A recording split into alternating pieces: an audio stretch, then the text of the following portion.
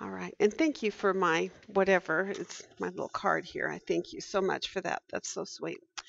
Um, and I would like some pictures of everyone gathered with Lois and flowers and cake and all before we disperse.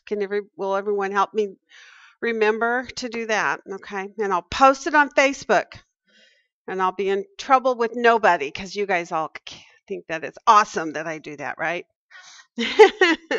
Okay.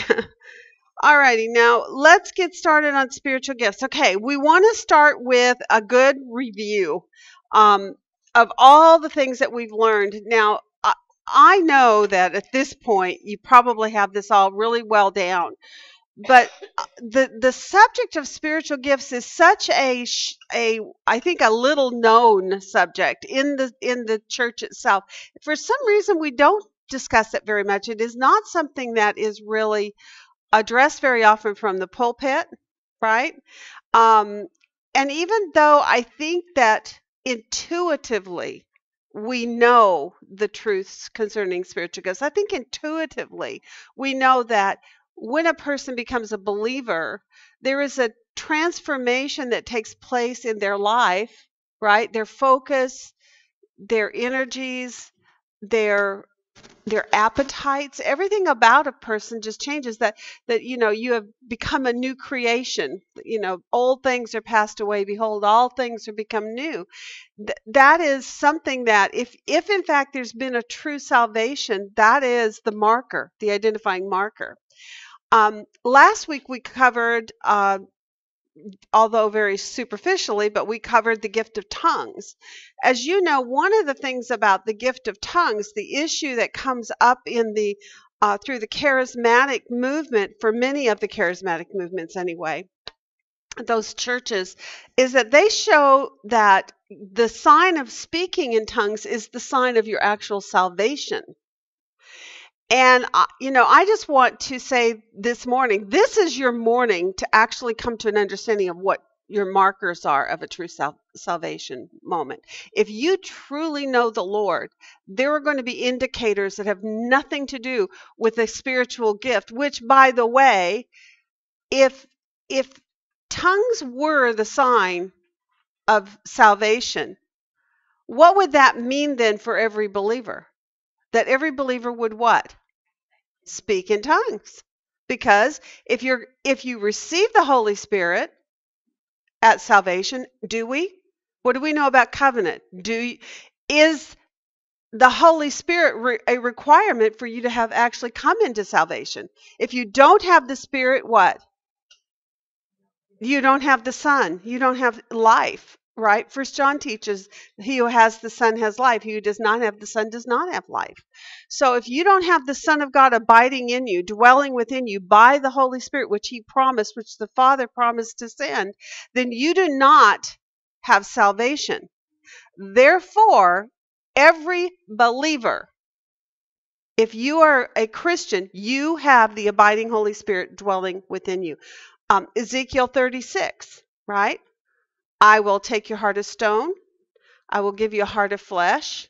I will place my spirit within you and cause you to walk in my precepts and statutes. That verse alone, I kind of got tickled with 𝐒𝐤𝐼h's homework for us, because we spent, 3 days looking at 1 John?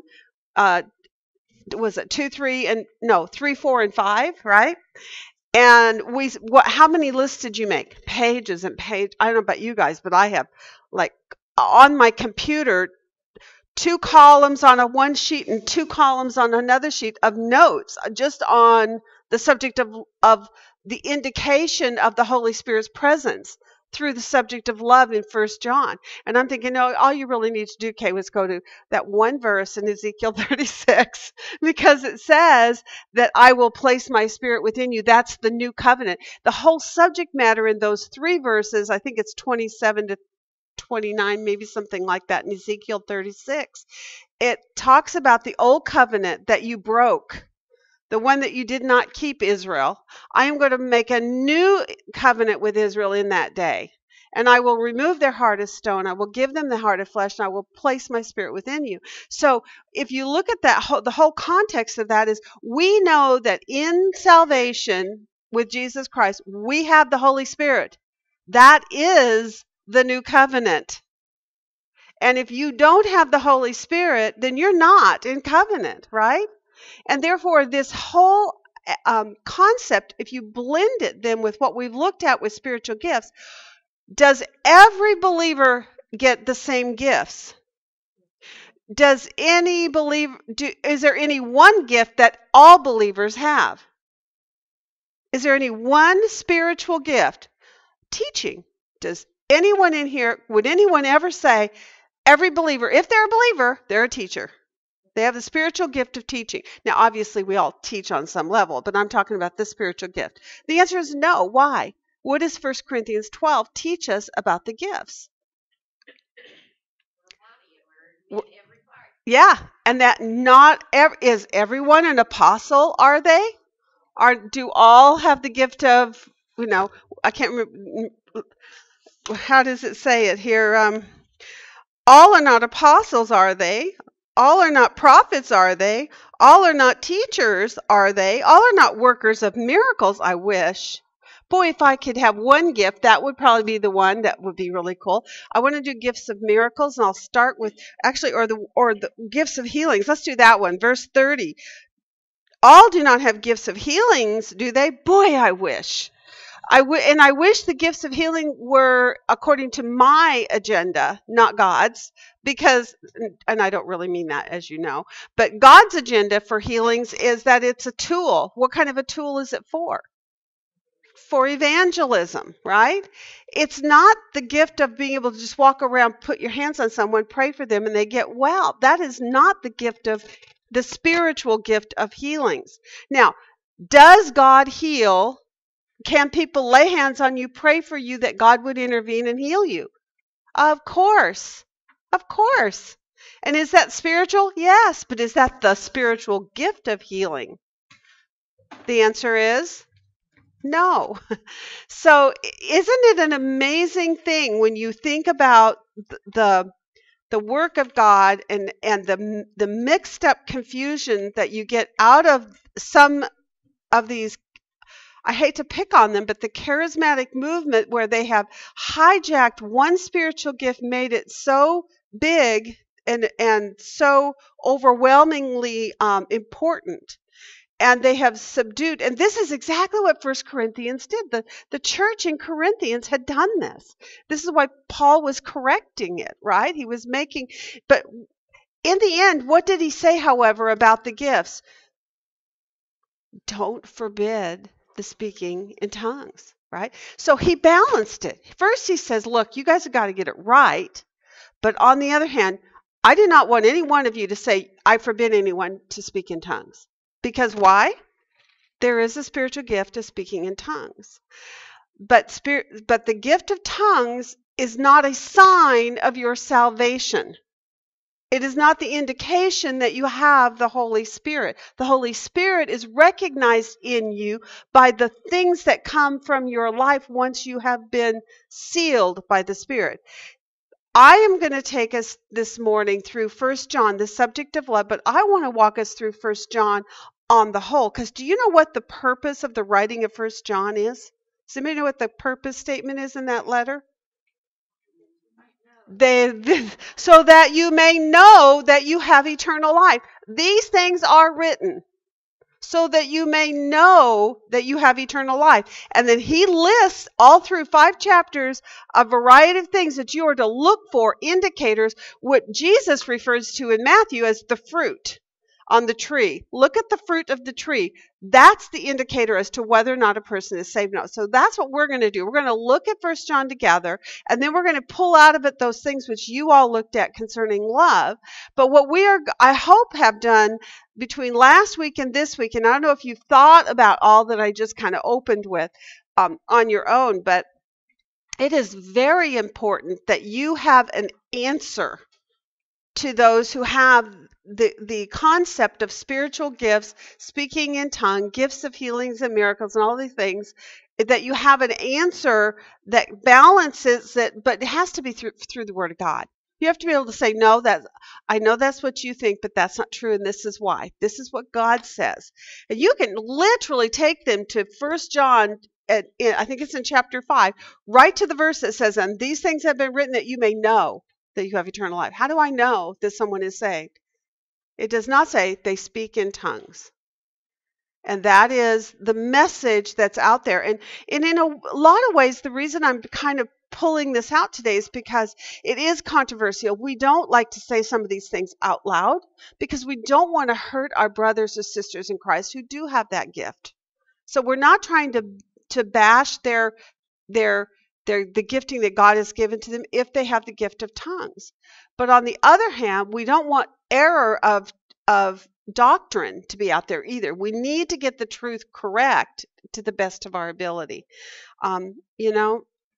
All I can say is the gifts are given to the body on the whole, and what we need to fully understand is how they were given, why they were given, when they were given, what their design purpose is, right, for each of them, at least somewhat. If I throw these things out to you, you should be able to come back to me and say, oh, that gift is for this, that gift is for this. And now you've got them properly identified.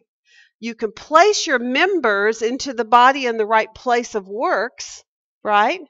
And you're giving God glory when the fruit begins to bear itself. But you as an individual need to have confidence that you have the Holy Spirit based on truth, not on some crazy statement of, the sign is the gift of tongues. I don't even know how they got that out of the scripture. I don't see it written anywhere. I think what they did is they saw Acts, and they saw the 3 references in Acts, which were markers for the statement of when Jesus says you will be my witnesses in these 3 areas, which all it did was exponentially grow. It grew from the Jerusalem, Judea to Samaria to the uttermost parts of the world. That's what Jesus said. You will be my witnesses in these ways. And then the book of Acts, at each of those marker points, the Holy Spirit was shown in a profound way through the gift of tongues. It was the sign. So then they took that, I think, and then made that to be the sign for salvation. And it's a misappropriation of Scripture. And it's a throwing away of everything that's said in 1 Corinthians 12, right? So let's go back and look at 12 real quickly and see what we see here. First of all, I want to define the word. Okay, the word is gifts. So what are gifts? And we know it's the number 5486. I'm just giving you this much because it wasn't in your homework this week and you might not remember. Do you remember what the word is in Greek? Charisma, right? Charisma. And so how is it defined specifically?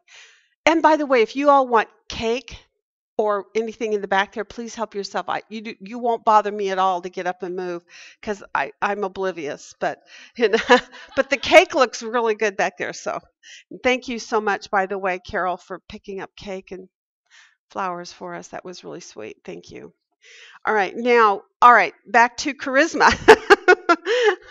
See how easily I'm diverted, my little brain. Okay, define the word gift for me. If God has given you a spiritual gift, what is this gift? How is it defined?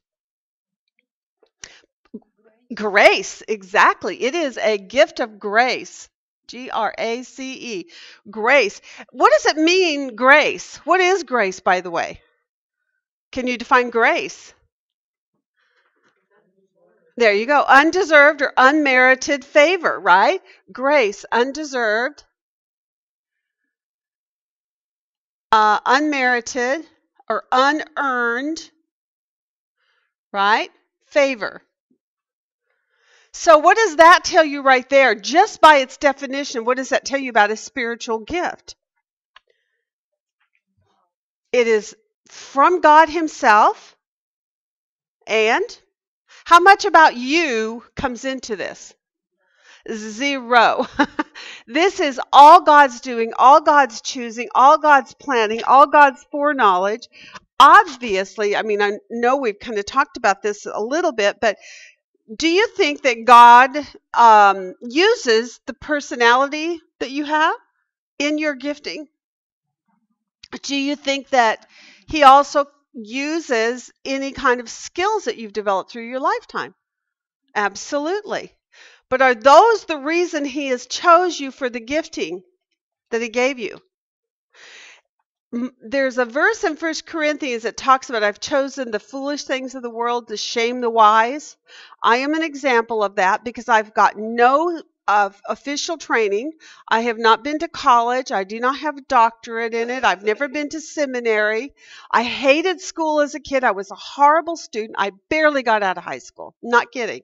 I mean, and I'm not saying that, I'm not trying to demean myself. I'm just showing you the grace of God. It's an amazing thing what he can do when he takes a person that, why he chose to gift me with the spiritual gift of teaching, and not just gifting, but to bring me into something like a precept course, which is a higher challenge really in the teaching field, because I've got all of you, and you guys have got an amazing amount of knowledge that you're bringing to the plate, and many of you are so mature already in your faith, you could be teaching this, right?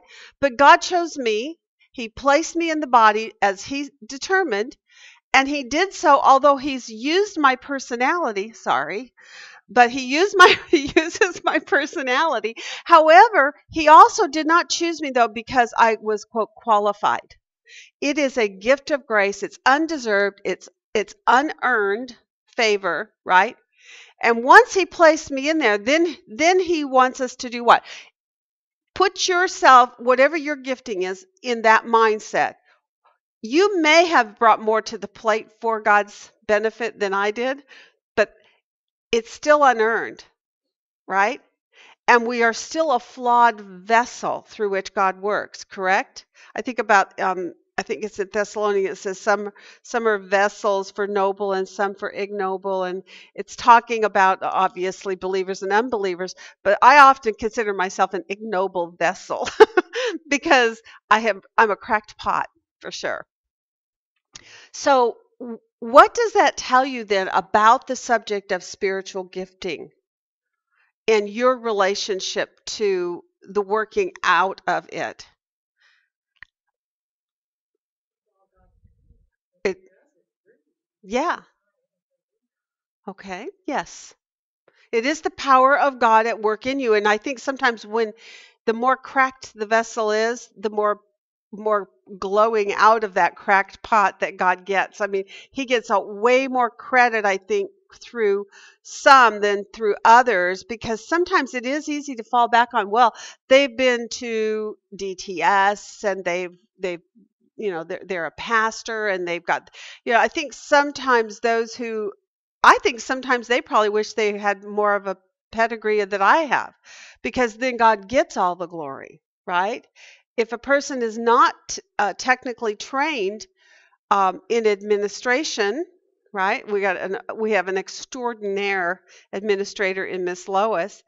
But the more that person is able to glorify God, the more that they get out of the way, basically, through the things that they think they might bring to the plate, the more God gets the glory in that. And that is the goal, right?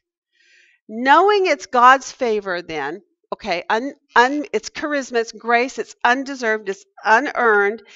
Let's go into it. Basically is also a free gift, by the way. I'm just going to add that to the plate. But there is in 1 Corinthians 12:7. Tell me what that says in there about the point of it. And you tell me what is the purpose of the gift. I bet you can tell me without even looking. There you go. It's given for the common good. So I like this. The way that it states it, though, is this. It's a manifestation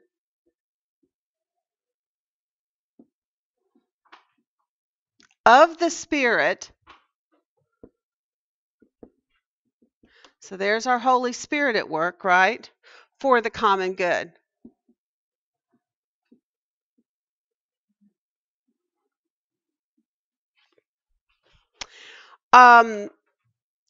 And how are these? Well, tell me this: who gets a gift?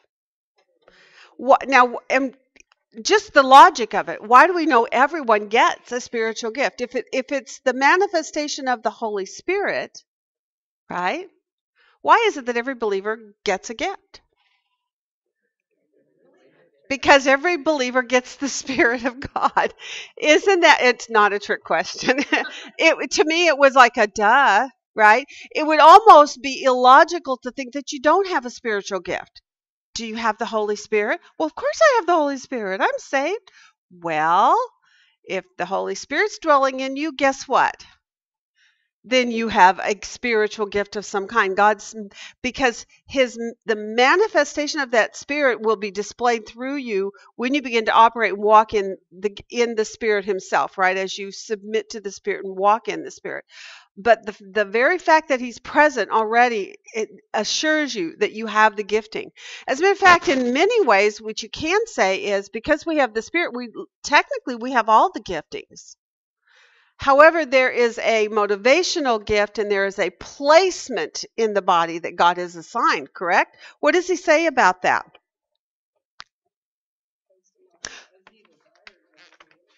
Oh, so we're going to put on here, who gets all? Yeah, who gives it? God, as He wills, right? And how do we get it then? We've spoke about this. How? By the Spirit at salvation. Can you tell me a verse on that in chapter 12? I think it's 13, correct? Somebody read 13.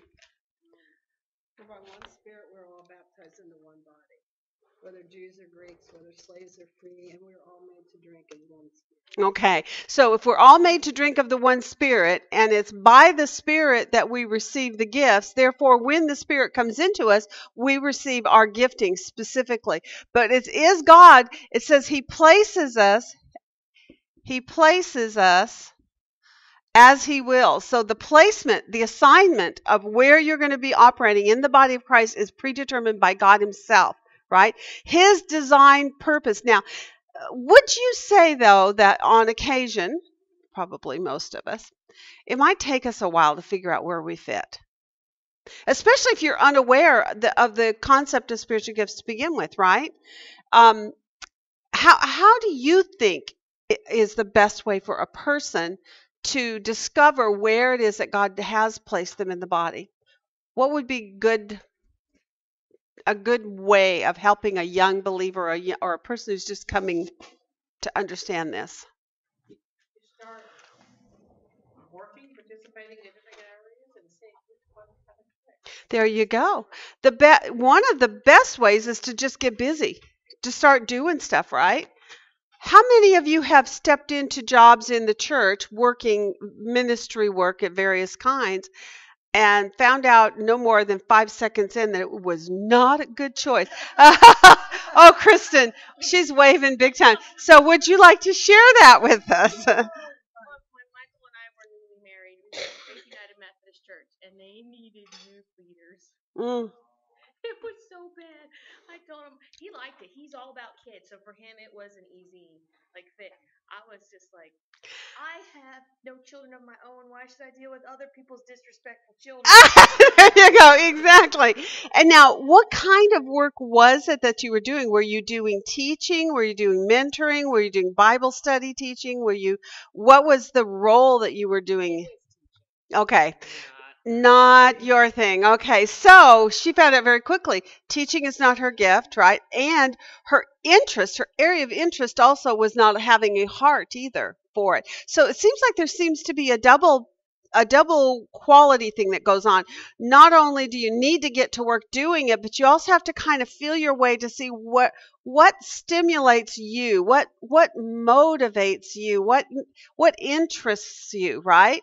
So any other stories like that? Got put in the wrong place and you knew it immediately or soon? I did the same thing. I volunteered for with 3-year-olds and realized that they still need Diapers. So I'm out of here. Oh gosh. 8 to 4-year-olds At least. potty trained. Yeah, exactly. Right. Yeah. Well, and with little ones, that what do you think the gifting is for administering like that with little children of that age? What is it pretty much all about? Patience. Well, that's the virtue, but what is the spiritual gift? Mercy, maybe? Yeah. Just the compassion, the mercy, um, or it could be helps. Could be. No problem. Kristen, I think you got something there. It could be speaking in tongues is right. I hadn't thought of that one. That's funny. Okay, so gifting is about finding the right fit. It's about experimenting a little bit in the beginning. It's about finding what really does kind of emotionally connect for you in a positive way. Because I do believe that God, when you get in the right place that God has placed you, don't you think God will give you that little bell that goes ding ding ding? Yeah. Okay, so since he has placed us as he wills, he's already figured it out. He knows where he's heading you. So now your job is to find your way to where God has you. There's another issue that can also happen for some of the giftings, and that is for some of the giftings like mine, teaching, it requires a measure of knowledge, right? So you don't just step into it on day one of your salvation. On day one of your salvation, you're going, yes, I love Jesus. I understand the concept of having put my faith and trust in him, believing God for all things, right? But where is Deuteronomy, right? Other than for God so loved the world that he gave his only begotten son, that might have been the only verse I came to the plate with, because I think I did know that one from childhood. But I don't think I came in knowing a whole lot. So for some of you, just so you know this and so that you can encourage people, in a positive way, don't forget that once you come into the body and you start experimenting around, you find a place that you're really loving. It doesn't mean that you will necessarily do it perfectly the first time. I know that I experimented with several places in the body of Christ when I first came in. Administration was not my very best one. I can do it, but it's more about a discipline than it is a joy, right? So I can do it if I have to. I have done it in many cases over the years, but as soon as somebody else says, let me handle that, I will very happily step out of the way. Leadership, not my thing. Will I take charge? I certainly take charge in my class, but it's about teaching. It isn't about leading. Leadership is so far outside of my idea of fun and of comfort. It is not a comfort zone. But have you ever been around a natural leader? What's your response as they kind of get crazy ideas and start saying, hey, let's... You do. I remember I had this one girlfriend, her name was Anne. I really think it was one of her gifts. Her teaching was definitely her primary, but leadership was definitely another one. She would come up the craziest things, and all 10 or 15 of us other girls in the room would go, okay, we were on board. We would do whatever she suggested, it was a go. But I could say, hey, we should, and yak, yak, yak, yak, yak. They didn't even hear me say we should, right? Nobody followed me. I do think the indicators are watch to see how people are responding to you. Another good thing to tell people as they're trying to discover what their spiritual gift is be sensitive to see whether or not that there's a positive response to what you're offering. It's horrible to sit in a classroom with a teacher that's not a gifted teacher, because it's boring for one thing, but you also get frustrated because you don't feel like you really know more when you left than when you came, or it's not fun to be under a person who is trying to be merciful, but they're not. If you want mercy, you go to the mercy girl, because you know that you're going to get comfort in that moment and almost immediate, right? There was one gal I remember from years back. Her name was 𝐒𝐞𝐬𝐭𝐮𝐷, and I still am very good friends with her. I see her from time to time, and we chat on Facebook and things. But she literally could walk in a room, and just this calm would come behind her. She just exhumed this state of calm and peace and love and acceptance and forgiveness and mercy. It was just all over her, right? But she wasn't the go-to girl if you wanted to have a party, because she was the calm girl. If you want to go to the fun girl, you find the girl who's outgoing, who's the exhorter, who's the maybe a leader, like my friend Ann, and she was party girl extraordinaire, and everybody went and we all had fun. So your gifting is about figuring out your own personality, being genuine and true to yourself and evaluating it, right? Examining yourself. It's also being perceptive to people around you and listening to what they're saying in response. Thank you for doing that. Oh, we couldn't live without you, or we couldn't have done that without you. That's when you know you've stepped into the right place, right? Okay, so yes. Along with it, your gift expands. I think Absolutely, grows, gets bigger, better. and better. Yeah. It's enriched over time. I mean, if that's your comfort zone and that's where you're developing it, you can't change. Well, and you kind of triggered another thought in there too for me, and that is also opportunities. If it's God's design for you to be in a certain area in the body of Christ, He is going to keep opening the door for you in that area. People are going to come to you and say, will you do this? Now, I know that at some point you have to learn the discipline of saying no to some things, right? And being discerning. But in the beginning, you might have to say yes to a lot of things, but eventually you can start backing off on the ones you figured out aren't for you, right? But one thing I do know, and this is where for my journey personally was, it did not matter where I went, and we were military, so we moved and moved and moved. I went to all kinds of different churches, right? And people who you start out, they don't even know who you are, but almost immediately God opened a door for me everywhere I went to do some form of teaching. I was teaching children in Sunday school. I was teaching vacation Bible school. I was teaching women in Bible study in my homes. I was, it was always about me teaching something. Even if I wasn't teaching Bible study, I was teaching quilting and crafting and, something in a ministry where I was the one explaining what you're supposed to be doing, which is a hoot. But in any event, that was the way God did it for me. And so what I can tell you is, if you're open your antennas up, and as you're talking with people who are still confused on this subject, I think most of you in here probably got it figured out. But for those that you're trying to help, tell them, listen, be sensitive to God's opening of doors, because He opens doors and He closes them, right? Sometimes there will be a door that'll be open and you'll step into it, and very quickly you'll figure out, I shouldn't have. That was not the right fit for me. But you gracefully either finish your tenure to the best of your ability and then you step out of it. Or if you can leave immediately, you can do so. But I mean, sometimes we have to finish our yes, let your yes be yes, right? So if you've stepped in, finish out what you have to finish out, but then step away and say, I won't be doing that again, right? Learn as you go along. But know this, if it's your gifting, it's your calling, and if God has placed you, I mean, He does place you. So He will open those doors for you to do that. But that does not let you off the hook for not also investigating and going to look for, right? I think about Paul's messages in scriptures where he talks about Onesiphorus and some of these other names I can't pronounce that are big. But they would literally go looking for Paul in these places to minister to him, to help him. So sometimes it does take on our part some effort to step into things and give them a try, right? Okay, so who gets them? All, everyone, right? Who gives them? God does. He places us in the body as He determines or as He wills. Why do we have them?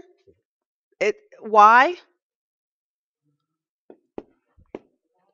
To edify the body. If we didn't get anything out of all the stuff we've looked at, that is probably the most important quality about your gift. Your gift, by the way, is not to edify yourself. It's not for you to feel good about it, even though we hope you do.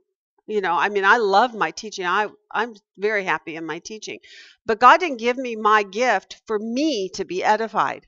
He gave it to me so that I would minister to the body. It's for the common good, right? To edify the body for the common good. And then what's the result? If I'm edifying the body and I'm working for the common good, what's going to happen to the body of Christ as I exercise my gifting? Yeah, it's going to build it up. It's going to build the body. To build up the body of Christ, the kingdom of God itself. So if you're an evangelist, how are you building up the body? You're bringing in more people, right? If your gift is mercy, how are you building up the body? Yeah, you're caring for the downtrodden, the people who are crushed and perplexed and dismayed over whatever is going on in their life. So your gift is to build up the body. So if you if you have a gift and you think this is my gift and all it does is make you feel good, what? Yes, it's all about self. And therefore, as we've looked at this week in our homework, is that what we're supposed to be about? No. The whole concept doesn't even fit together if you think about it, because Jesus himself, he was the greatest demonstration of loving the body and building it up, right? He established the church, and he did so sacrificially by giving himself for the church. So we need to know that we are to edify the body. It's for the common good. It's to build the body up. Okay. Now let's go back. Let's look at the occasion, the context for what we're going to be looking at this morning. I want to go back to what the book of 1 Corinthians is all about on the whole.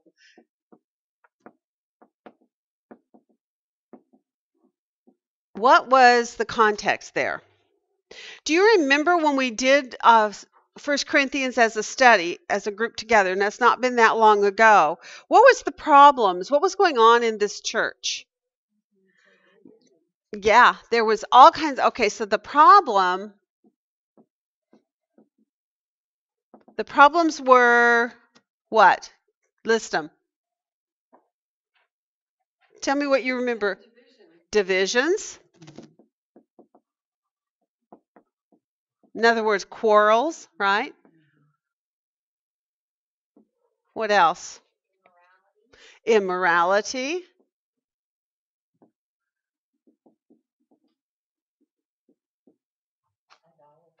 Idolatry.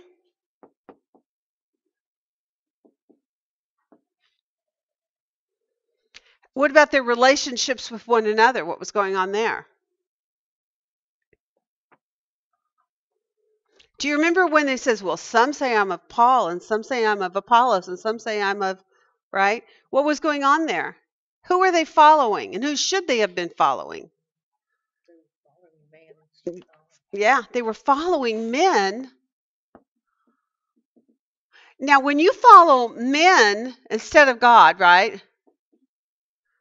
Instead of Christ being the center of their focus, they were following men. Now, when you follow men, what does that mean? Explain that to me.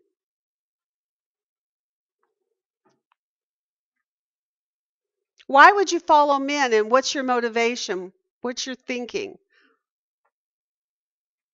Sometimes you think you'll get power by following them and being Okay, so identifying yourself with a certain man rather than Christ himself, you think that somehow benefits you. It makes you look good, and it puts you in right standing maybe with certain group, right? So you might end up with even power, right? Okay. Any other thoughts?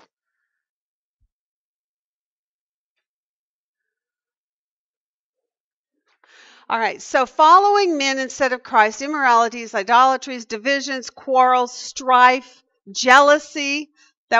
That's the opposite of that. Instead of following men, you're so jealous of them that you basically repel them, right? Your jealousy leads you or takes you to the opposite response. Instead of being enamored with them and panting after them like a puppy dog, right? Following them from room to room. Did you ever have grandkids that used to do that when they were little? They follow you all over the house. As soon as you got in the bathroom, they're on the door like this, pounding. Okay, so if you are enamored with a person, you're following after men, basically, instead of God. You're enamored with them, so your affections are towards the person, right? And you're hoping to be in good standing with them. Maybe it'll bring you some kind of power or good favor. But instead, the other thing can happen also. You can see a person who seems to be exalted and enamored by others, and you become jealous of them, wanting those affections for yourself. And so the jealousy then is the one that you deal with. So in this church, we were seeing all these kinds of things. They were following men, not Christ. They had gone also down into immoralities and things like idolatry. They were suing one another. I mean, they were such a, if this letter were not written to us, we would not have the treasure of being able to see ourselves in the mirror in this book. This book is just loaded with all kinds of problems. You name it, that church had it. Okay, so there, and by the way, it was so bad that Chloe's people had gone to Paul. Remember at the end of the letter in chapter, or maybe it was at the beginning in chapter 1. I can't remember now if it was 1 or at the very end. But either way, but that Chloe had gone to them and presented to them these problems that were going on in the church. That's how bad it had gotten.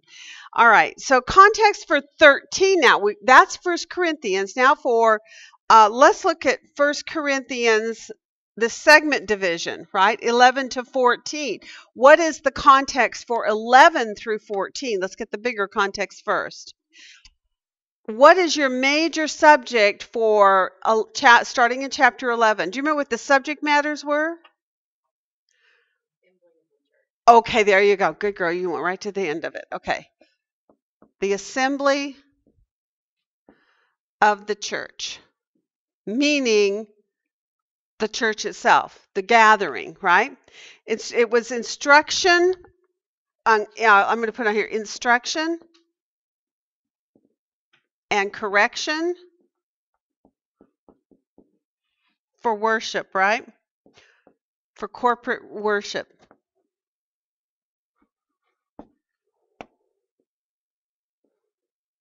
And we had a problem with women that was addressed, right? We had the Lord's Supper. Those were in chapter 11. Now, what happens in 12 to 14? Now it's spiritual gifts. This is the subject of spiritual gifts. Now, if our subject matter in the flow of thought is problems, right? We haven't changed our subject matter, have we? Okay, so now you know that it's all about problems, and it's problems concerning spiritual gifts. The very first thing that he mentions in chapter 1 about spiritual gifts is, what does he say in 12:1? Yeah, so he says, now concerning spiritual gifts, I do not want you to be unaware.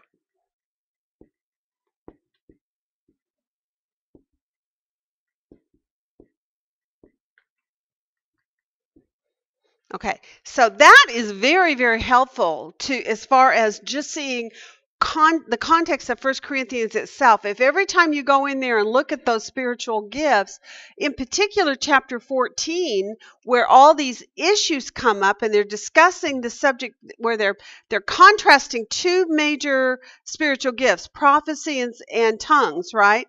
And so if you understand that they're doing it in the context of the fact that this is a church that was full of divisions and quarrels, they were following men, not Christ so much, there was all kinds of basically disorder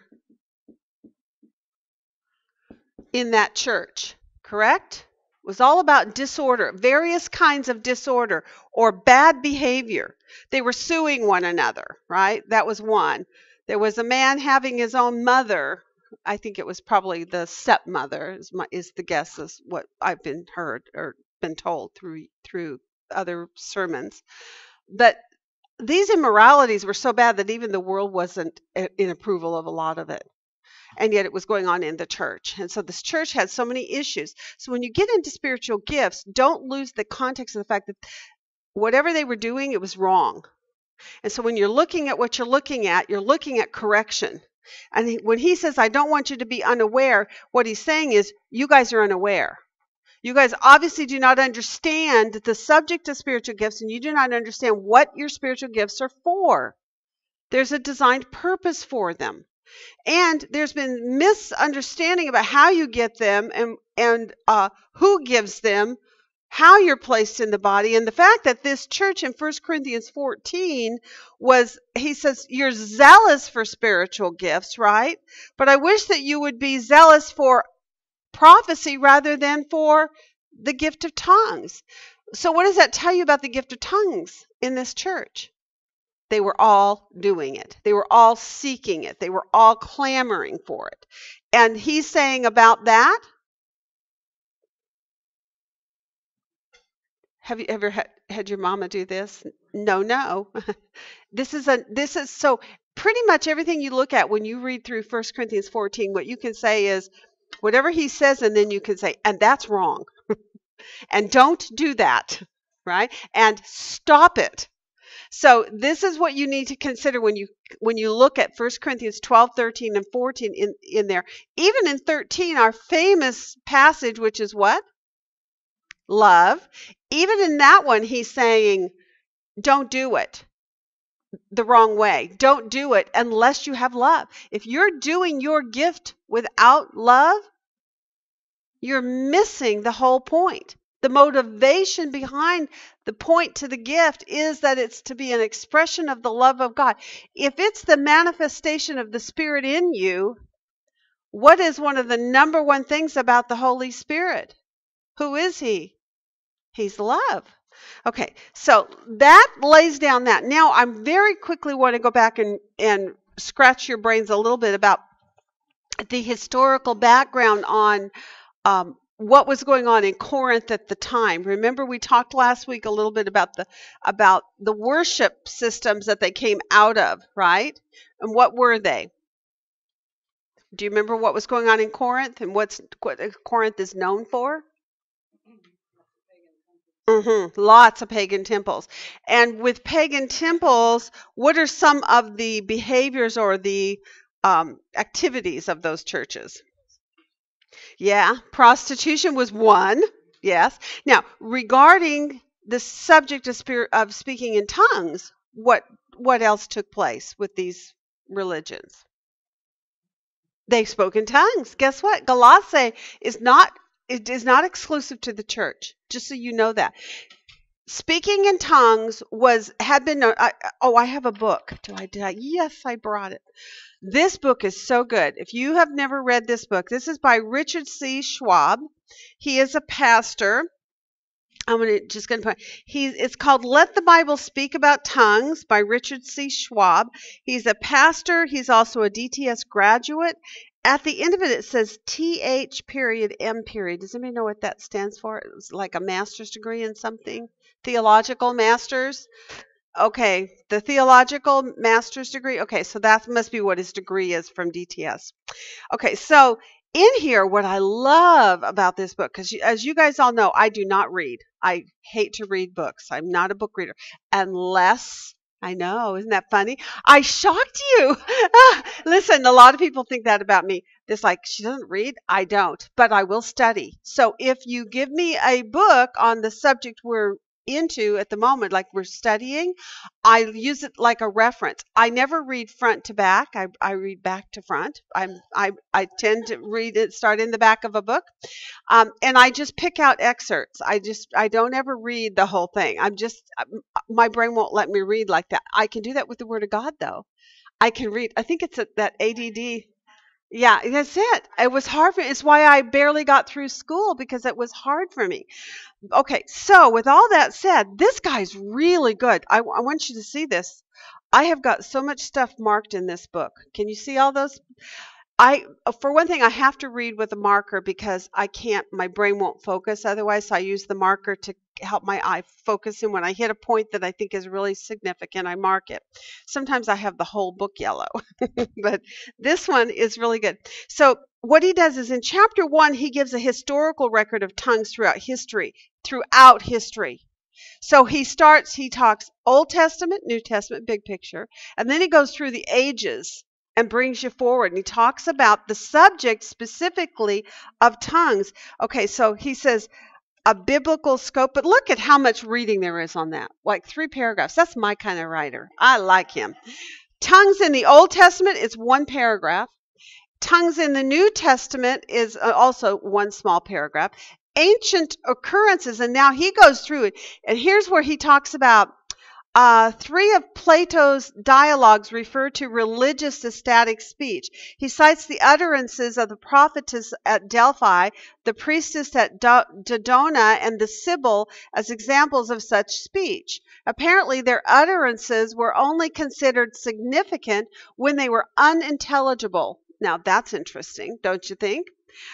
He also describes the incomprehensible speech of certain diviners whose utterances were expounded by an attendant prophet or interpreter. So there you go. There's the gift of tongues. Somebody who speaks in a babble that makes it's total nonsense. It's not a language. That's what they did in these cult religions. And in this one, they had an interpreter who would then speak to the congregation and tell them what he said. I'm sure it was all pre-planned. Yeah, we're all laughing about it. I know. In my mind, I'm going, yeah, I've got a bridge to sell you somewhere, right? Okay. So this was really good. Okay, so that was ancient occurrences. I only read you a little bit of it, but I almost read you the whole thing. See how quick that was?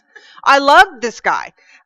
Modern occurrences, he talks about certain people, but he also listen, Voodoo practitioners speak in tongues, as do Buddhists and the Shinto priests. Muslims are also included.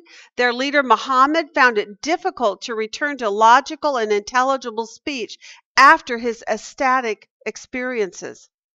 So my point to bring this out to you is speaking in tongues is also found in the occult. It's also found in the false religions of the world. Why do you think that is? What do we know about Satan? He is a counterfeit expert. He loves to do anything which will counterfeit the works of God. You all know Lisa, who substituted for me in the beginning of, it was this study, yeah. She said that in her class, she went all the way back to the Tower of Babel and did a whole teaching on how our languages in the world became diverse, right? How God separated or caused the people to separate and move out by giving us all the languages.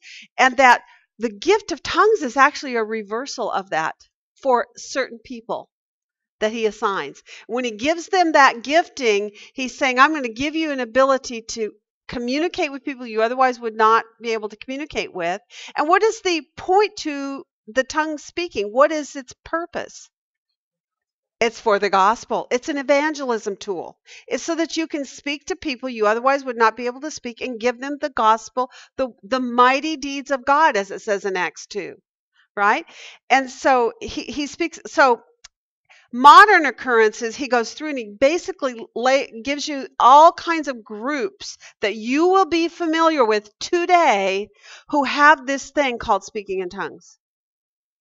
So is it no wonder that a false picture of it or a false use of it could creep into the church. This is what happened at Corinth. It creeped in. Why? Because they had it all over in their culture. But don't think that they're the only ones. We too have that influence in our culture. And so some of these churches that are out there that are using this gift incorrectly are doing so because they have fallen victim to the wiles of Satan, basically. I'm not saying that they are not believers who are doing this. I'm not saying that because I don't know their heart. I don't know their relationship.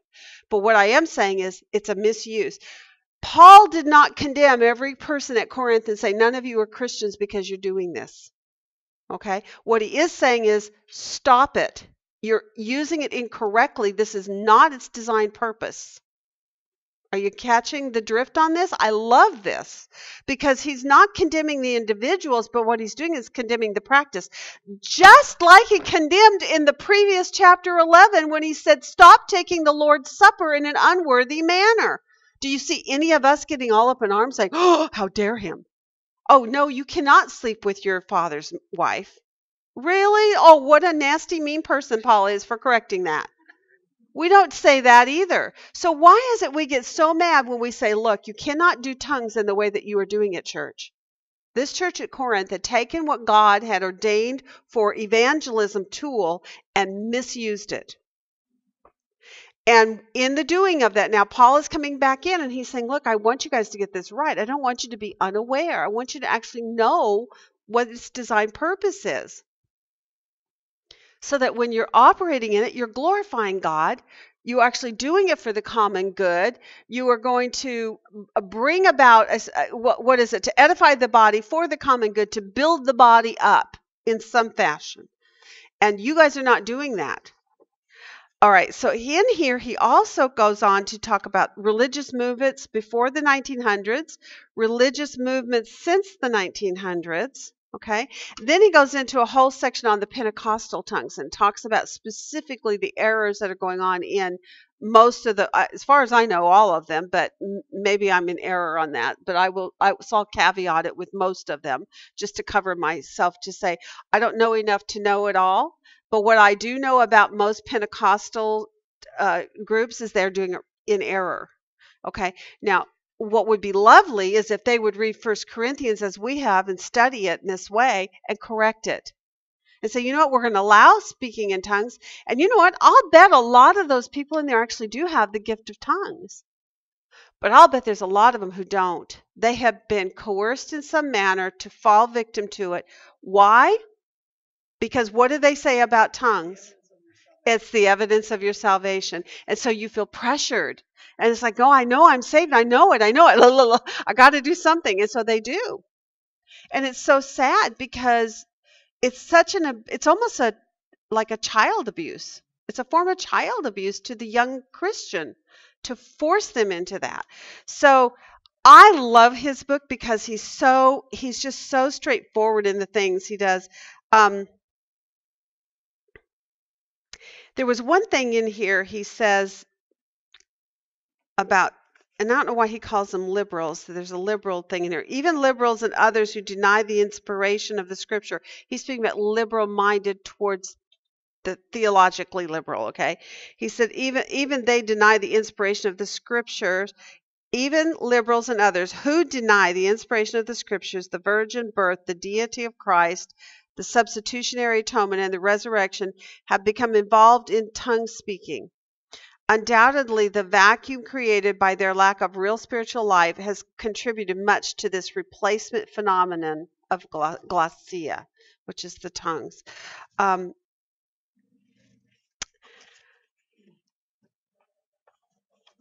think I'll just leave it at that because if you are interested, I'd be happy for someone to borrow my messed up book. Or you can just go online. I'm sure it's not very expensive, but you all can take a look at this, and I will try to get I've got most of it on here, and I don't know who the publisher is. I can't even see a publisher's name on this, but I'm sure it's in here. Biblical Publications.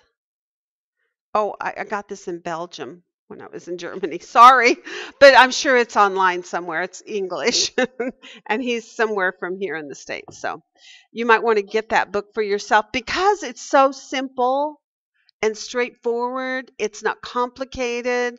Anybody can understand it. You could hand it to any person and say, just take a look at this. It would be a good resource for you, okay? All right, so that gives you a little tidbit. Context to this is that mess that we just talked about, okay? Now that you have all that behind you, all right, now let's go into what we looked at this week in homework. And boy, was it good. Did you guys have a good time with that those John passages, First John? Oops, hold on. I got to get mine. It's in the back here, on the back part of my homework. Pull it out. But boy, I had a bunch of lists too. Pull out your lists if you have them handy on the things that you developed from. Okay, so see here, this is crazy. All these lists. I mean, if that's not a list of lists of lists, right? 1 Corinthians 13, we were asked to look at all of the various qualities and kind of define them, right? One of the things she asked us to do. And so I broke it down verse 4, verse 5, verse 6, verse 7, verse 8, and 1 Corinthians 13. And I just went through and defined every one of the words. Did anybody do that? I know it wasn't exactly the assignment, but I did word studies on all the qualities given in 1 Corinthians 13. What is patience? To be long-suffering, to persevere patiently and bravely in enduring misfortunes and troubles.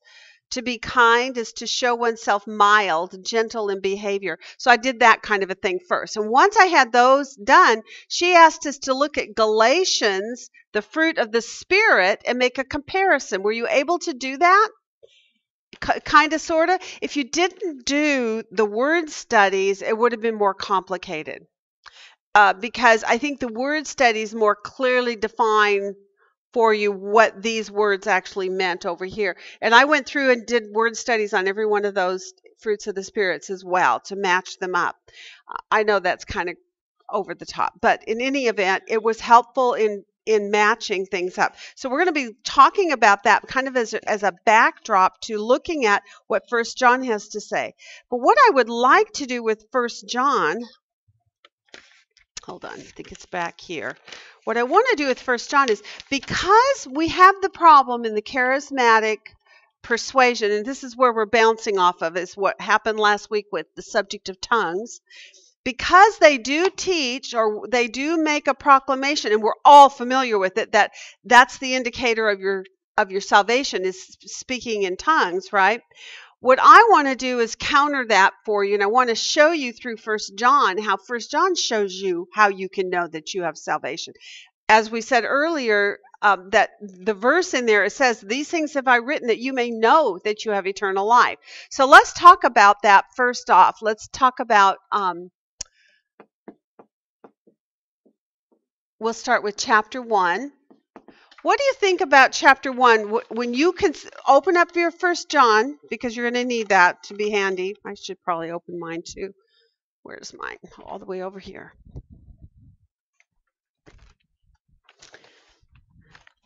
But she practically gave us the whole book. She started us in 3. We did 3, 4, and part of 5. So you practically did the whole thing. That's why I'm being brave and taking you into this right now, because you pretty much did do the whole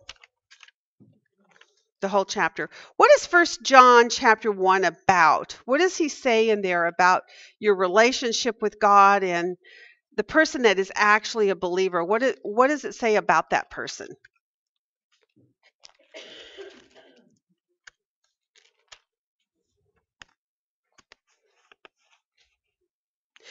Go start down in verse 5. Somebody read verse 5 to 7. Let's just do those, and maybe 9 also. 5 to 7, and then jump over to 9. Who wants to read that? Okay, thank you.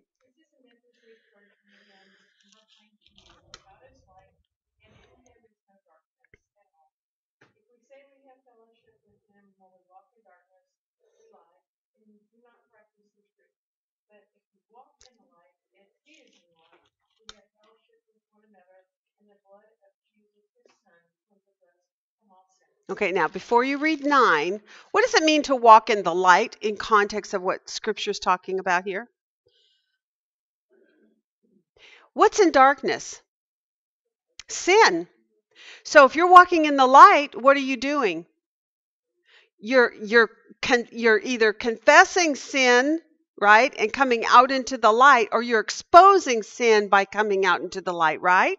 Does that make sense to you? I remember one of the things my daughter has said over and over when she counsels us is one of her favorite things is she says, look, if you're keeping anything in the dark, get it out. Even if it's going to hurt you at first, getting it out into the light. Sunlight is the best disinfectant and it's the best way of healing. And once you expose the sin to light and it's all been laid out there, now Satan cannot use it as a tool against you. Even if you're going through a divorce, even if you're going through some kind of a legal battle, even if you're going through marital conflict, even if whatever your issues are in your personal dynamics and in the world, if you take whatever was in darkness and lay it out there, say, okay, well, this is my problem and this is what's been going on. And it's why God tells us, confess your sins to one another. Right? Because once you say it out loud and everybody is in the room now is aware of it, now you can deal with it. Now you can work through it. Now you can move forward. And Satan has just been disarmed. Okay, so look at what it says in verse 9 then. Yes, you did. Okay.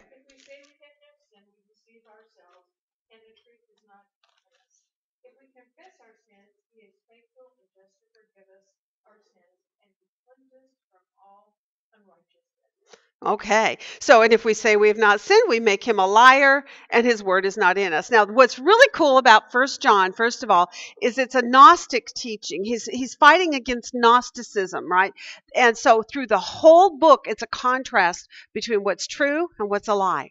So if you mark your contrast, first of all, you're going to have a gazillion contrasts when you go through 1 John, right? But the contrast shows you what's true and what's false, what's true and what's false, what's true and what's false. And so what he's saying here is if you say you have no sin and you're going to hide in your little corner and be little Miss Self-Righteous, right? You're a liar and you're calling God a liar. And it's simply not true. But you can stay in that darkness if that's where you want to be. That's your choice. But as a Christian, if you truly have the Holy Spirit within you, the Holy Spirit who himself is light. Jesus says, I am the light of the world, right? So if you are the light in you, if you have that light dwelling within you, then he says, what must we do? Confess your sins, and he is faithful and just to forgive you your sins. If you will, and he says, so you have to do what? 2 things. Walk in the light and confess your sins. And that is evidence that you actually have the Spirit in you. Because you know what? The Holy Spirit will keep convicting you until you do. Until you make your confession, it burdens you. It weighs on you. It eats at you, right? So how am I going to know who a true Christian is? First of all, they confess that they are a sinner, or they confess sin, right? And they walk in light. And the light simply means truth, righteousness, it can mean all kinds of things, and we can expand on that. But walking in light simply means you come out of the darkness of being hidden in sin, and now you've exposed that sin, and now you're going to walk in truth.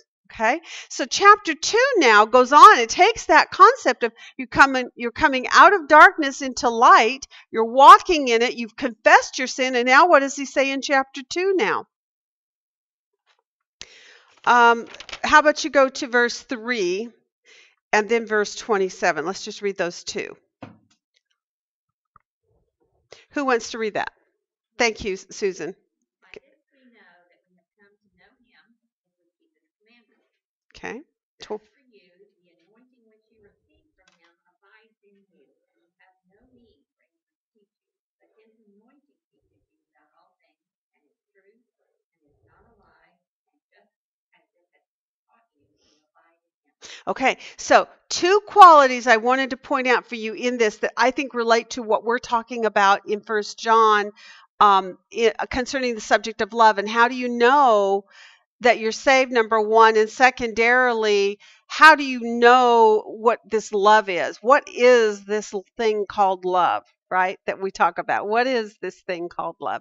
And so we're trying to work our way in that direction. So there's two things here. The first thing in verse 3 is it says that if we actually know God, what? We keep, chapter 2, you keep his commandments. So how do you know if someone is saved? They keep his commandments.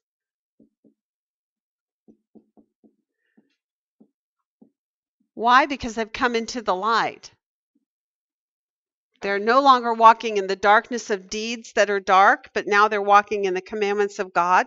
And it says as a result, and his anointing abides in him. Because we're walking in the light, we know that his anointing, and what is the anointing?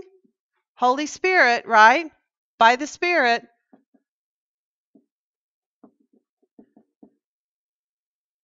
Abides in us. I love that. So that's verse 3 and 27. Up here it was verse 7 and 9 for the chapter 1.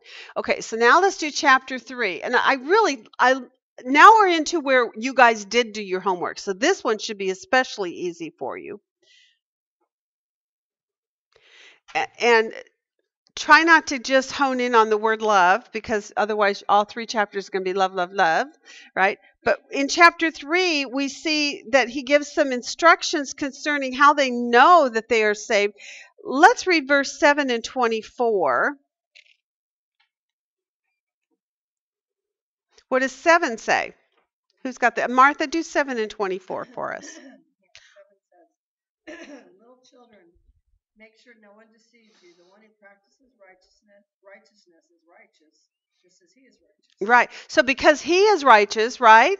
Just as he is righteous, if he abides in us, then we are righteous. How do we know that? We practice righteousness. Okay? Then what does it say in 24? 24. The one who keeps his commandments abides in him, and he in him. We know by this that he abides in us by the Spirit whom he has given us. Okay. So we know it by the Spirit. So in other words, the Spirit is manifested. And how it's manifested in a way that you know that person knows the Lord, they're walking in righteousness. They know the commandments and now they're walking in the commandments, right? We practice righteousness. I just went from they to we, so that's kind of nice. We, right? We practice righteousness.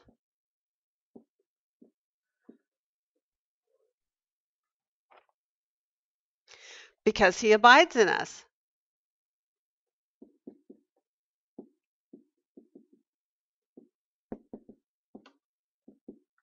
And that's in 7 and 24. Now, there's a whole bunch more, too. If you go back and read it, you're going to see it's repeated throughout that whole chapter. Now, let's go to 4.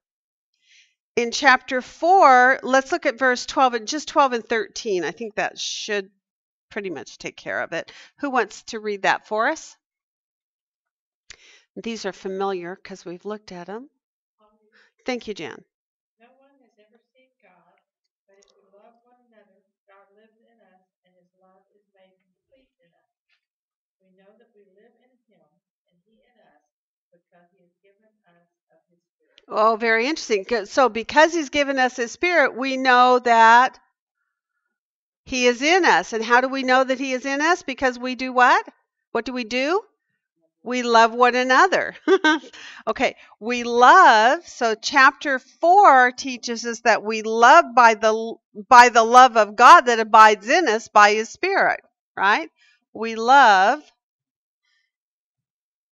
and it's by the Spirit in us. That's in 12 to 13. Now, one more chapter. It's kind of nice about going into some of these smaller epistles. You can get through them quickly. We'll have done 1 John in our whole class. Amazing. You all done. Okay, 1 John 5. Let's look at, I had a hard time picking the verses. Let's do 5 and 6 and also 10. Who wants to read that for me? 5 and 6 and verse 10. Kathy, thank you.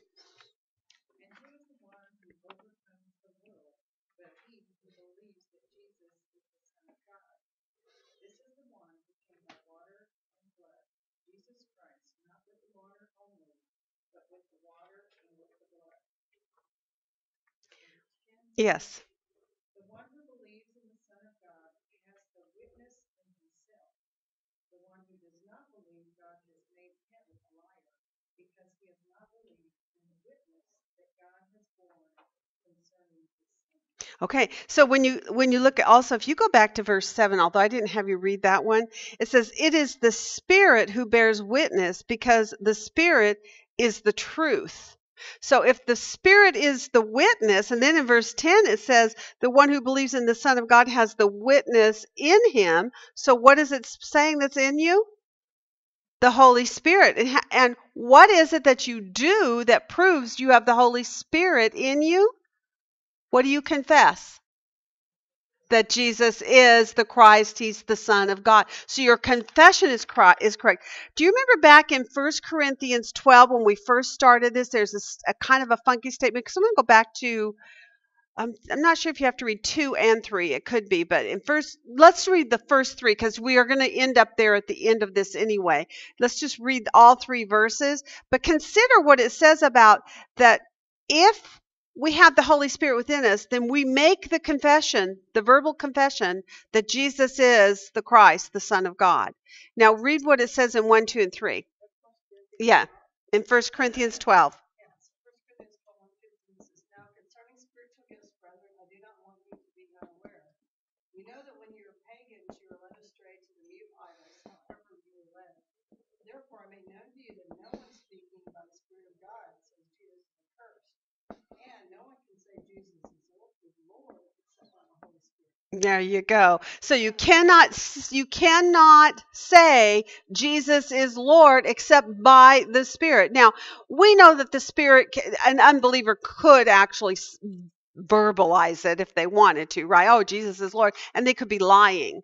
But what it's speaking about is the truthfulness of it. If you're truly a believer, only a real believer believes that, lives it, says it. But when they say it, in context of 1 John, it's not just the verbal confession, it's all of this. Right? And you cannot do it unless you actually have the Holy Spirit. You cannot live your life in a prostrate position before God, confessing that you're a sinner and you need him, right? You can't walk in the light of that unless you actually know the Lord, unless he's dwelling in you. Why not? Because what is the natural instinct of a person without the Spirit of God concerning sin? To pretend like they don't sin. There is no such thing as sin. I'm not a sinner. You're not a sinner. We're all good people. Right? We do good things. I'm not bad. I'm not in jail or in prison. I didn't do anything that got me arrested this week. Right? So that's what it's talking about. It's not talking about the overt things, but there are people, and I remember early in my faith walk trying to witness to a lady who lived right in my cul-de-sac in Turkey where we were living. And she had a little girl. She was about 3 years old. Her name was Lisa, little tyrant. Oh my gosh. And mom and I were visiting one day and talking about things. And I brought up the subject of sin because I was trying to be evangelistic, which I'm not. I found that out real quick. I'm not an evangelist, but I was trying. I was putting my toe in the water. And in the conversation, though, basically she came back and said, listen, my daughter is not a sinner. Because I said, well, we all sin. My daughter is not a sinner. And I thought, oh, that's interesting. She went to her daughter. And I can remember the conversation was about the fact that she literally did not believe that on the whole she was a sinner. Her daughter was not a sinner. Her daughter was just a little baby, a little girl, maybe 3 or so at the time. Terror, but she was like my son, a terror. And her mom just said it doesn't matter. She did not see that as something that deserved judgment or that God would condemn someone to hell because they're a sinner. You know, when her daughter's just a little girl, I'm going, well, I'm not saying God is condemning your daughter, but I said the principle is true that we are born with a sin nature. We come into this world with this desire to demand to have things our own way. And this is where the argument came in. So an unbeliever will not go there with you. They don't start on that premise. You and I do. We come to a place by the illumination that only God can give to your heart and mind, that fundamentally we are in a frail body, which, as we looked at this week a little bit about the flesh, right? We want to lean toward the flesh. We want to satisfy our sin nature. And it actually requires discipline on our part. It does require a prostrate position before God. We must be willing on a daily basis to go before God and say, God, I know I'm a sinner. And I know I desperately need you in my life. And I know that I need a daily sanctification. By the way, 1 John 1:9, confess your sins. He is faithful and just to forgive you your sins of all unrighteousness. That is not speaking about justification. That's sanctification. That's the prayer of the believer who goes regularly back to God. The way I described it when I've taught it before is, this is not a bath. This is a sprinkling. It's a splashing, right? And so what God is doing on a daily basis, you've already been dunked. All you need is your feet washed. And so that's what's going on in 1 John chapter 1. You're going to confess your sins because you're going to recognize yourself as a sinner. And chapter 2, you keep his commandments. Chapter 3, we practice righteousness. Chapter 4, we love. And chapter 5, we believe, we make confession of who Jesus is, that he is the Christ, that he's our Savior. And therefore, so we know that we have the Spirit abiding.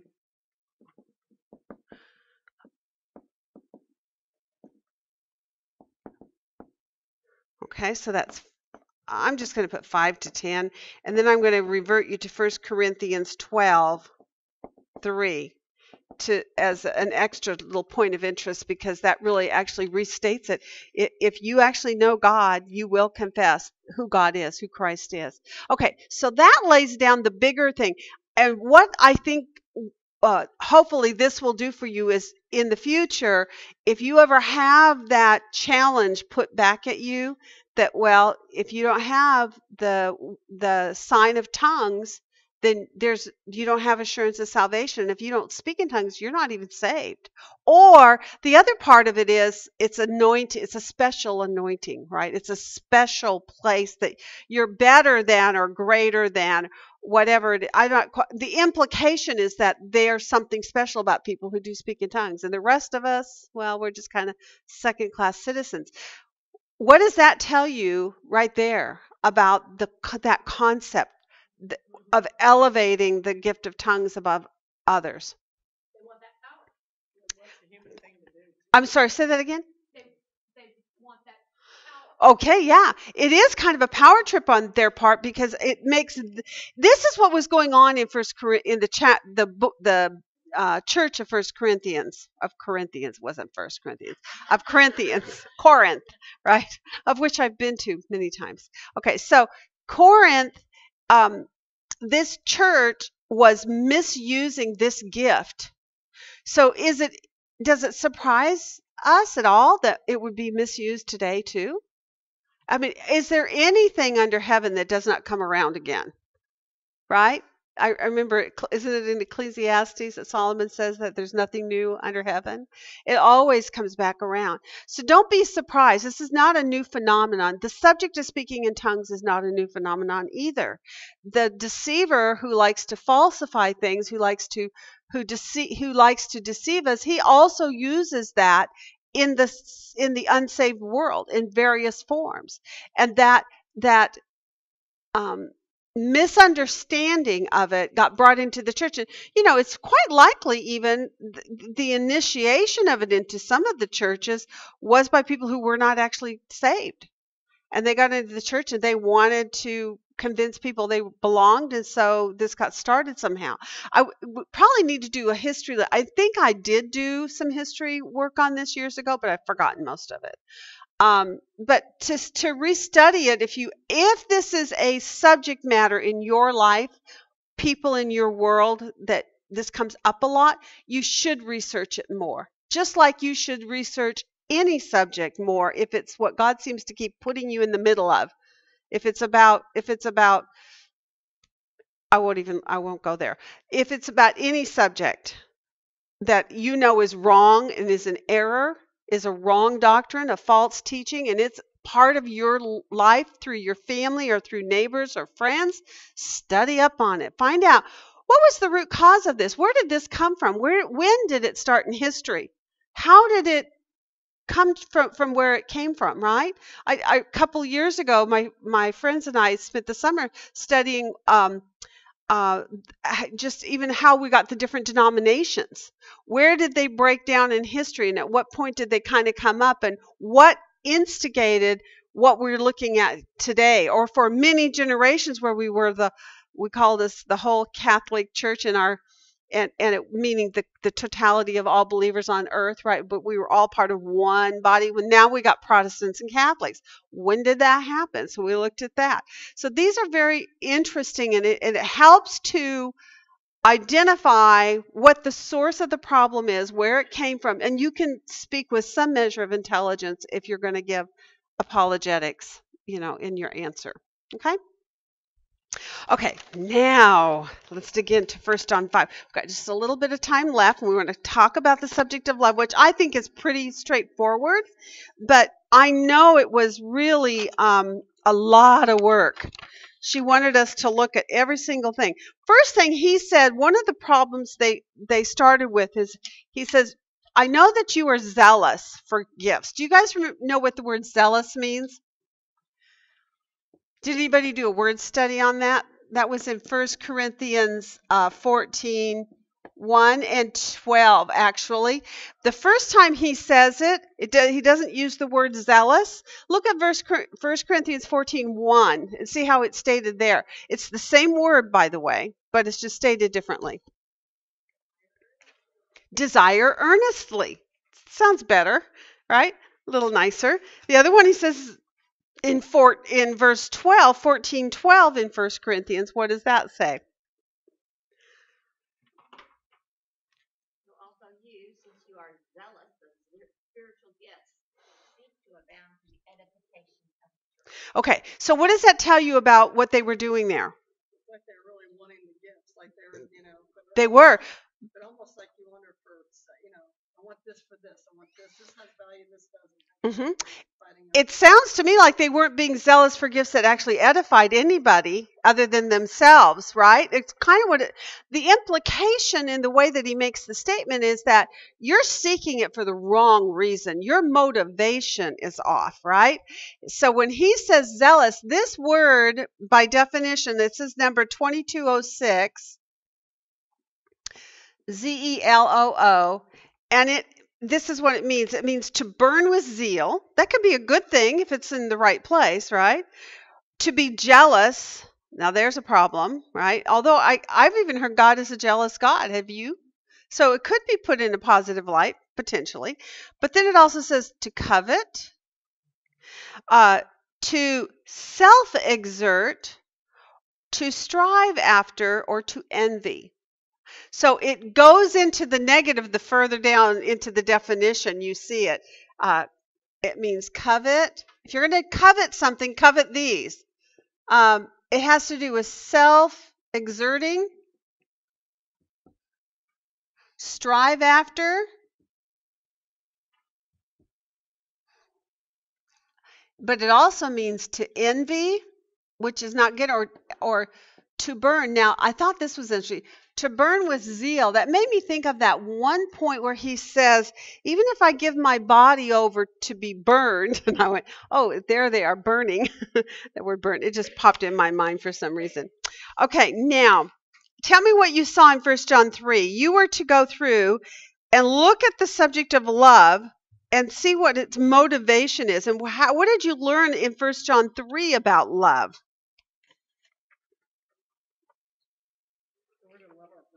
Okay. Love. We are to love our brother. We are to love our brother.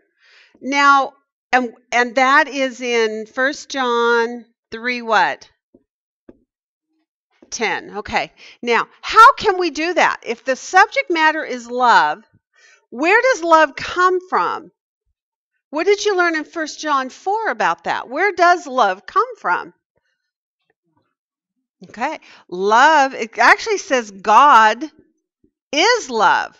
Now, that's a slightly different way of looking at it, and that's in 4:15, right? Let's follow chapter 4. Let's see if I can find my observation worksheet on that. I kind of like to follow the flow of thought on that, starting in 1 John 4. Those verses, I think, are probably the most insightful on what we're looking at here. We start in 1 John 4. Let's start with 11.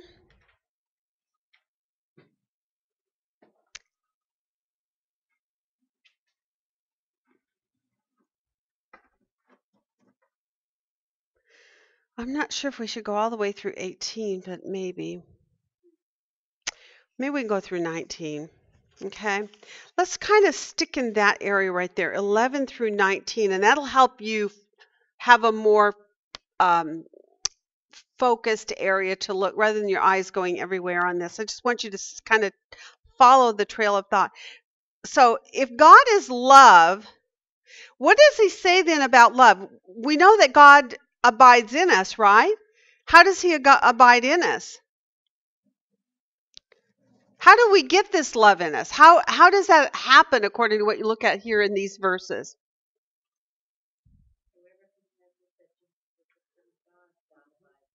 Okay, so it begins, as we already said in 1 John, that it's through this proper confession. When you've made the proper confession, then God is going to abide in you. How? What does he tell you? Look in verse 12. He says that his love is perfected in us. If we're trying to figure out how do we love in the way that we are supposed to, I mean, because after all, what is 1 Corinthians 13 telling us about spiritual gifts in relationship to this subject? What does it say? They should be. And as a matter of fact, if they're not, what? They're nothing. As he opens that up, he says, look, if you have all languages and you can speak all things, whether it be of man or of angel, but you're just a clanging gong and a clanging cymbal or something like that, right? Yeah, I got it wrong. But anyway, you're just noisy, right?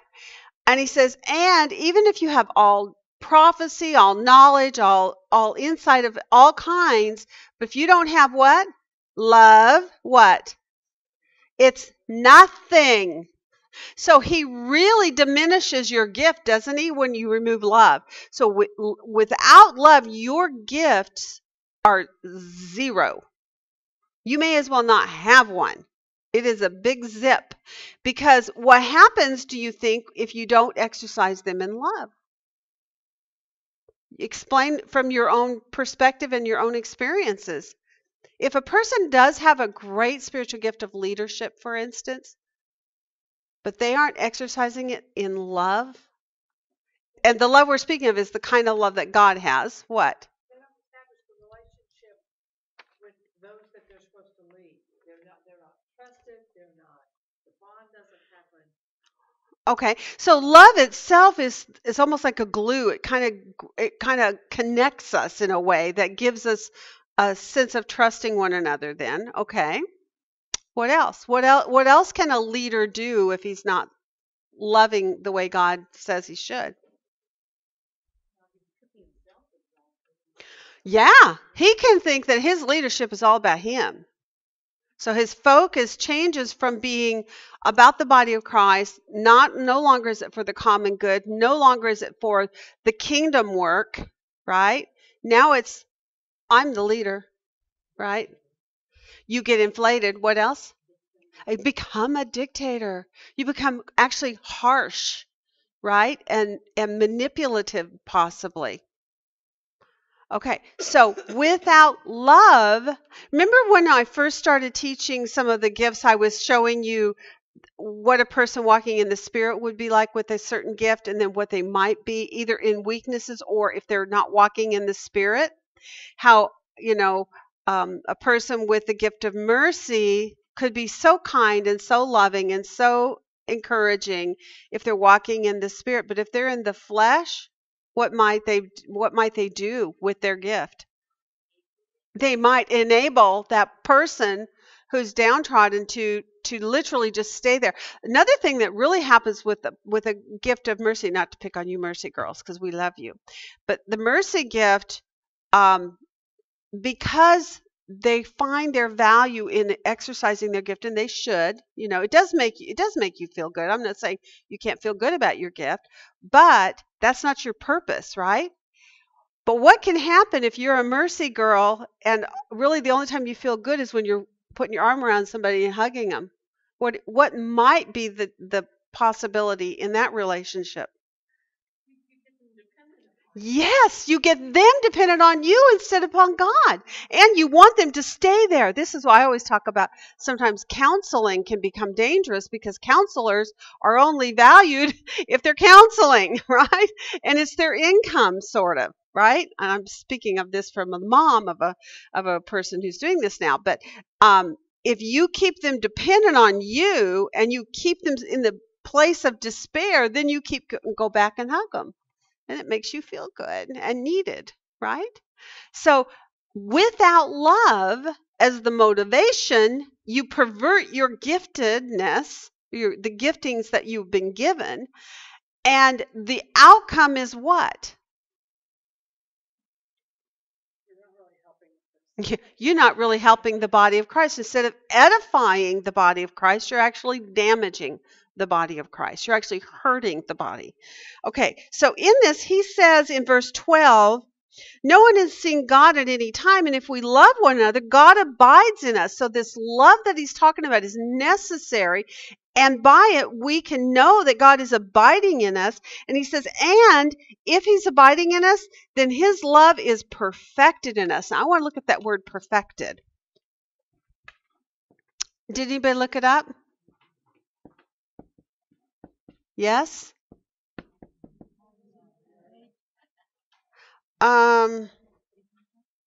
It's 5048. Oh, good. And I didn't put the transliteration on my sheet here, but tell me what perfected means. Good girl. To bring to its end, or an end, okay? To complete.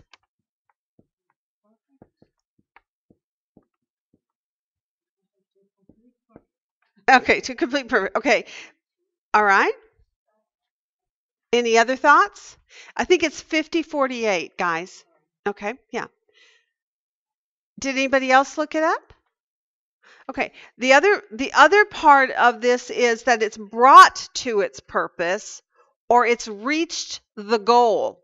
Now that really makes sense to me. If it's reached the goal, what he's saying here then, if you reread this, no one is seeing God at any time. Implied is but if we love one another, God abides in us, and his love is brought to its goal in us. It's brought to its designed purpose in us. I mean, why do you think God gave us his Spirit? I mean, really think about it. This is the grand design, the plan. The plan is that he would put his Spirit within us. That literally we would just simply be able to follow him, period, in all ways, right? But in the subject of love, if you don't have the Spirit of God dwelling in you, is it even possible? Think about it. Is it possible? Think about the kind of love that the unsaved world offers. Now, certainly we're not saying they can't be exhibiting kindness, right? But generally, would you say that their motivation, It's not deep. It's not like God's love. That no matter what, you're still loved. yeah. It can be a fleeting thing, or conditional. I think of the verse where it says that he loved us while we were yet what? Sinners. So the Christian love, the kind of love that God wants us to arrive at, is not just the kind of love that says, well, I love that brother, I love that person because, well, I feel an obligation, or I like them because they're part of my family, or we have things in common. I mean, the motivation in earthly, fleshly love, although the result of it can sometimes definitely be good. It's not that I'm saying doesn't have any positives. It can. But will it go to the next level? Will it go to the point of, what about the one who's undeserving? What if it's the really difficult kid on the block who is in trouble all the time, who's a smart mouth, who's got a potty mouth, who's in trouble maybe with the law, or at least in trouble with mommy and daddy all the time, right? They're beating people up or being selfish themselves. They're the unlovable ones. And yet when it comes to the love of God, what is our motivation? It's to see beyond that, right? To see the value of the person themselves. That's what the real goal is. Can we get there if God does not give us his Spirit? Probably not. I would say definitely not. Because there's always going to be, even truly, even as a Christian, we still tend to fall back on our flesh of, I'm more motivated to love you guys because you like me, right? Right? I mean, it is a natural thing to want to be around people who like you, and then you like them back. It's why groups of people tend to hang together. Yeah. But what about the one from the outside that you bring in that nobody seems to like, and that person rubs everyone wrong? Are you able to still coexist and do so in a loving manner? It's not to say that your emotions are always on board with it, right? Because you're not always emotionally going to love that person that way. But what is this kind of love? It's unconditional, and it's an act of the will. It's an act of obedience, right? Yeah, we have to remind ourselves there are no escape clauses in love your neighbor. Oh, I wish there were, though. Sometimes I'd like to escape. So when people are annoying us, which is Can any of you give a testimony of conversations that you've had with people in your life since you've become a Christian, where they're going, I don't know how you love that person. I don't know how you can hang out with that person. I don't know how you can tolerate that person. Have you had those kinds of comments come to you? I mean, I have my son's conversations with me on a regular basis is, I don't know how you do that, Mom. I'm like, well, I don't want him dead. I just want him saved, or I want him to go away. But, I don't want bad things to happen to a person. Where a person who's unsaved, I cannot tell you the things that my lovely unsaved son has said about certain people. It's like, take them out and do this and this and this. And I mean, it's like, oh my gosh, Eric, no. Why would you wish that on anyone? Why? Well, because he doesn't have the Spirit of God in him. And he sees things from the world's perspective. So you and I can understand this, that because God has given us his Spirit, his love is perfected in us. It came to its intended goal. It was God's design from the beginning to give you his Spirit to enable you. That's the power. If you don't have the Holy Spirit, you can't love the way God says to love. This is why in the church sometimes we see abuses of spiritual gifting and abuses on whole, whether it's within the realm of gifts or not. But he says this. So he says his love is perfected in us because he abides in us. By this we know that we abide in him and he in us, because he has given us his Spirit. He promised it. Do you believe it? Do you know it? Did he say it? Is it true That's the bottom line. We have seen and testified that the Father has sent the Son to be the Savior of the world. So it's a confession. Whoever confesses that Jesus is the Son of God, then God does abide in him and he in God. That is faith. And we have come to know and have believed the love of God, which is for us. God is love. So we can put that. God is love, 4:15. And whoever confesses Jesus is the Son of God, God abides in him and he in God. So God is love. God abides in us.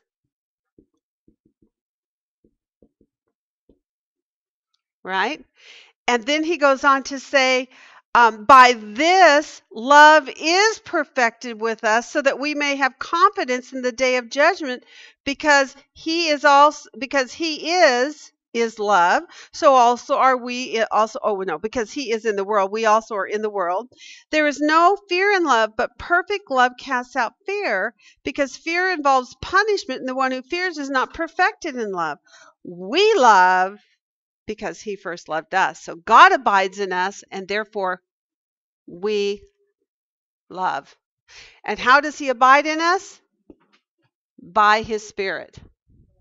Okay. Awesome. Any questions concerning this topic about love and the importance of it in spiritual gifts?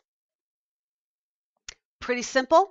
Yes? I thought it was pretty straightforward. I didn't think it was difficult. It was a very excellent way, though, I think, to tie up the subject of gifts, because it goes to the motivation behind what we're doing and why we do the things that we do in the kingdom work. Okay, you guys, thank you so much. It was a lovely journey into spiritual gifts with you. I hope you understand a little bit better about what it is that we call spiritual gifts and why we have them and why